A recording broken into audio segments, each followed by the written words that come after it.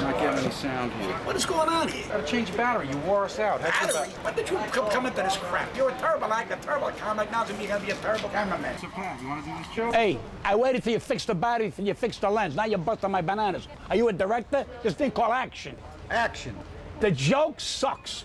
You suck for having the idea of putting this on a documentary. It's asinine. It's a disgrace to the American culture. Do something constructive. People are dying. There's more important things in life than telling stupid jokes. Go to Africa and find out what a tsetse fly is. I don't like jokes. I don't tell jokes. I can't stand when somebody comes over and says, did you hear the one about, did you hear the one about? Did you hear about the 2 penguins or 2 ducks? I don't care. Then you got the assholes who got riddles. What's round as an apple, shaped like a pear, split in the middle, surrounded by hair? I said, a vagina. The guy's, no, it's an eye. Who cares that it's an eye? Who cares? Why bother me, you stupid bastard? This is what you served me. I'm getting no money for this shit, and you served me water. At this point in my career, working with Robert De Niro and the biggest stars in the business, that I gotta wind up on Mulberry Street with a guy called Paul Provenza, who's a friend of mine, who done a lot of things in show business, and it's over. And he wants me to share his overness.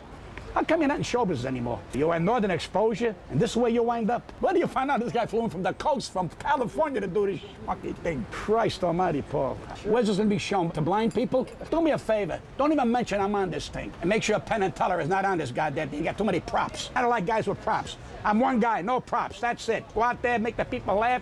That's why I'm a genius of myself. See, he needs 2. Penn and Teller needs 2. I don't need, it's all me, if I cried out loud. What do you go to work this week? You're gonna say, you know, we're not that talented. I go into my kind of comedy, which is telling stories, which is bringing out the brilliance, the nectar of greatness. That's what you do. Action. They go to an agent's office. The father says to the agent, I got a great act here. We're known as the Napolis. Well, naturally, it's gonna be Jewish, gotta be Italian. I gotta keep my people working too. These are my 2 children. They're geniuses. They pass gas to the tune of What a Wonderful World in unison. It's spellbinding, spellbinding. I blow my nose without a handkerchief. Anyone that picks up 3 boogies wins a turkey. Give him a prize. Always a prize gets the audience. My wife, she has 1 leg, does the ballet on a high wire act with the wooden leg.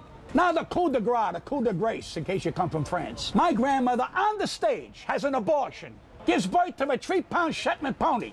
My grandfather is the jockey, comes in third and paid $2.80. You want to know what? What's the name of the act? Come on, the Aristocrats. I'm embarrassed to tell that joke.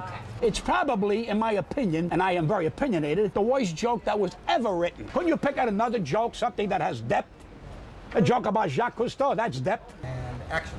I'm not gonna tell the joke again. Once I told the joke my way, that's it.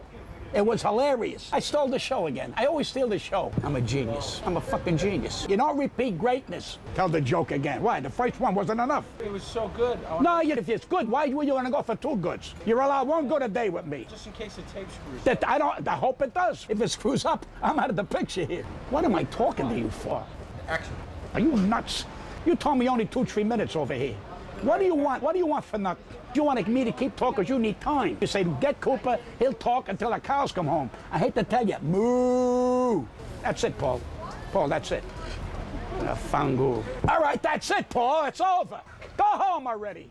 You're still rolling. Oh, God almighty. You people who watch this shit are stupider than I am doing this. You pay for this shit, I want a piece of this. Stop already. What is this fucking guy?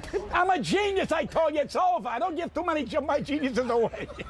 I'm finished. What is it? He does this all the time. Yeah, but what? He thinks the genius comes after. Can I tell you something? You're right.